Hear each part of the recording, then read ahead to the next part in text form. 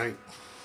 Hello, this is my 2-second improvement for today. With all the worries about coronavirus, I did point out that having a soggy hand towel in the bathroom for everybody to keep sharing was probably not the best thing to be doing. So I suggested that instead of having the hand towel, we should be having some paper towels.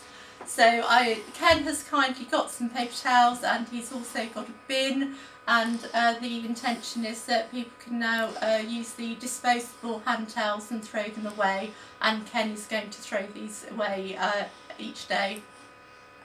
Welcome to the second part of our 2-second improvement. As you can see, we've now got the hand towels that are disposable and the bin, and Ken's going to dispose of these each day, and people can also obviously use the hand dryer that's over there as well. And Leah's kindly come up with this how to wash your hands guide, which has been laminated and put on the wall. Another one has also been put in the kitchen, and that's just to reinforce the current guidelines about the thoroughness of hand washing given the worries about coronavirus. Thank you.